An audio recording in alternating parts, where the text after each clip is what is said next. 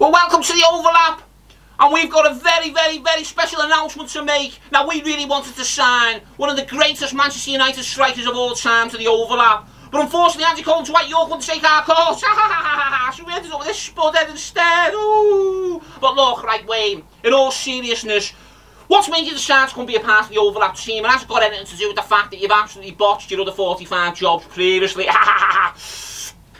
Yeah, look, obviously when Gary rang me on the microwave and said, "Look, Wayne, I'd like you to come and sign for the lap over," I was obviously I was very excited. He offered me £2 million, but I said, "Gary, look, it's not about the money, so I'd like you to halve that to 7 million instead." So, but look, I think it's time, you know, to take time away from making millions, relegating massive championship clubs, and make millions, you know, saying 4,000 times in between sentences for no apparent reason. So, yeah.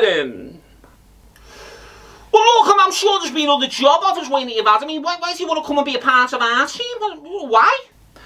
Yeah, look, I've tried many other jobs. I've tried relegating massive championship clubs, as I mentioned. I tried suing Jamie Vardy's bed for a couple of months. Didn't really enjoy that and got beat as well. I tried playing, you know, on FIFA with ginger YouTubers who live in the mum and dad's basement, and I even tried going to America, but I just couldn't speak the language. So I know, clearly you're still struggling with the English language, aren't you? No, but listen, right, punditry is a very serious business. You've got to know what you're talking about. You can't just sit there nodding your head saying 27 times and just agreeing with everyone. So we need to do a bit of practice, Wayne, okay? So here we go, a little bit of practice now. Get ready for the debate, okay? I think Manchester United is an absolute joke. I think Edison should be executed. The old squad's a disgrace. Burn down Old Trafford tomorrow. That club should be put into administration and cease to exist. Yeah, yeah, definitely. I agree, absolutely. What have I just said to you? Don't just sit there agreeing and saying and you've just done exactly that. No, but to be really honest with you, I don't think anyone in the world will disagree with what you've just said. All those things need to happen to Man United. They're a disease, so yeah. Oh no, actually, probably that wasn't a good example, that way. You know what, you're a natural already, but listen, the second part of it is, you've got to be professional. Listen, you can't be getting caught in hotel rooms with strange women and coming out, you know, very mature ladies, massage parlours at 4 in the morning. None of us do that here, and you can't do that. Can you be professional, Wayne? Yeah, look, I think it's probably time now for me to be professional. I am 56, so it's time to grow up, and that's why I've decided. I think it's time, now that I've come to the lap over, that I remove the helmet. Oh no, Wayne, we can't get rid of Gary Neville. We can't get rid of Gary Neville. It's his show, he invented it. Listen, trust me, we've tried loads of times. We can't get rid of that helmet, Gary Neville. No, sorry, I'm talking about my helmet. I think that it needs to go. So yeah, Oh yeah, that's what I thought you meant, Gary.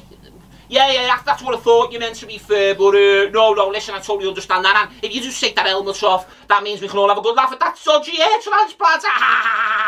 Well, you know, look at yourself. I mean, at least I don't get drunk on that channel. How do you spell it? CBS, slurring me words, that was embarrassing. Oh, like that is it? Like that is it, right, okay. Right, now listen, let me tell you something now, Wayne. I could have 25 pints of the strongest lager go and Stella Artois or something like that, and I still make more sense than you.